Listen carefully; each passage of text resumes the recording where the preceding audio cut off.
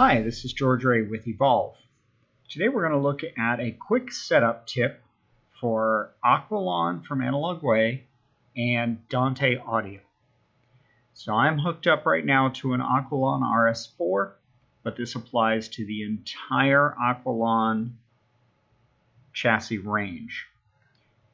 If we look at the Dante configuration, from the factory, the Dante Ethernet mode is in switched mode, and you'll see one network interface. If I pull over, here is the back of the RS4. Down here are the two Dante network connections.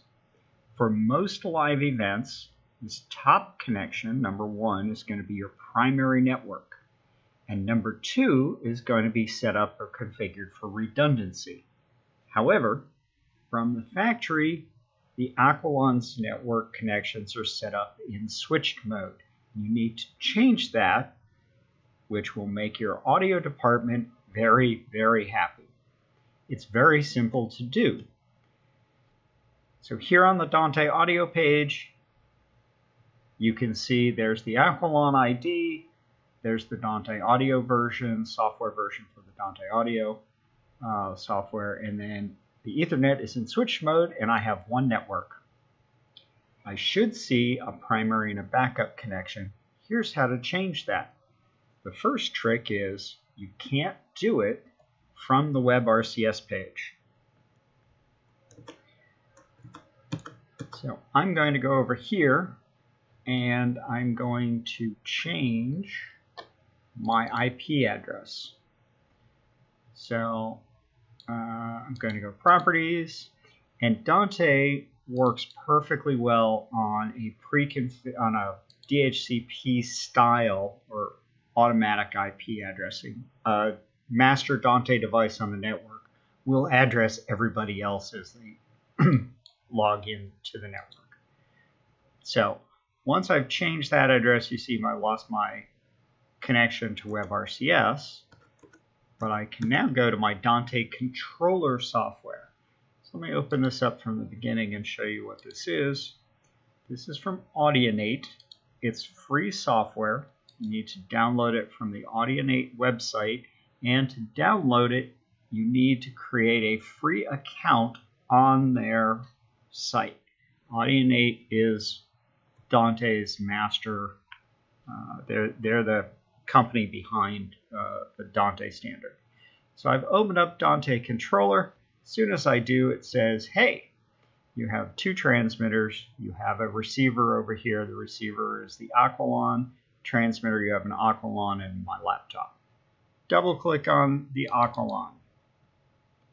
This opens up the Aquilon page for the specific information.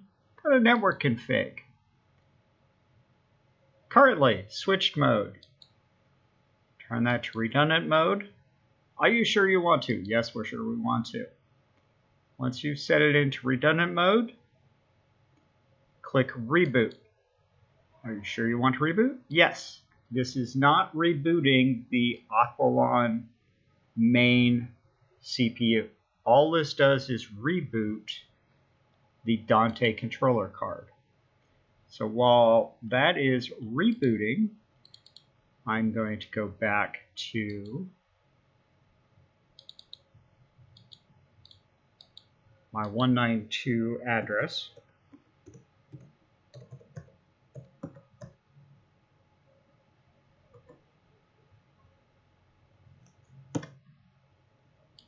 Click OK, click OK.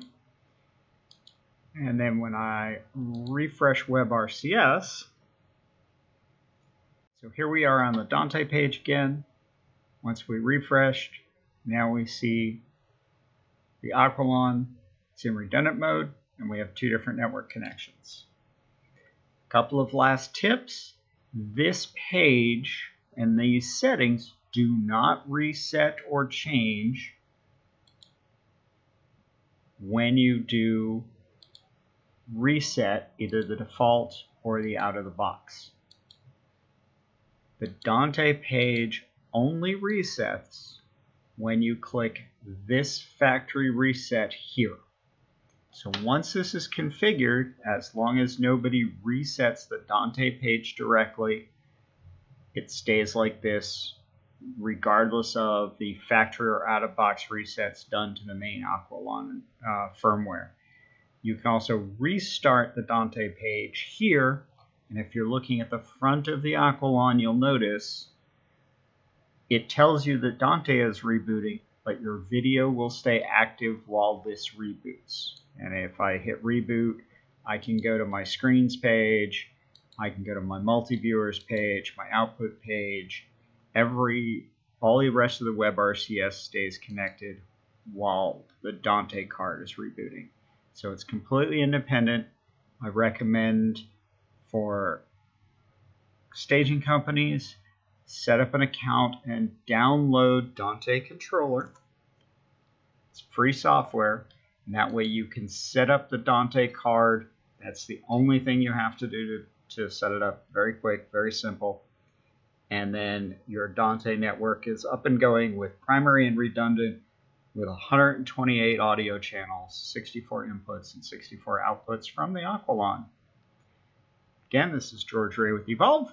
I hope this tip helped you. This was Dante Configuration on the Analog Way Aquilon.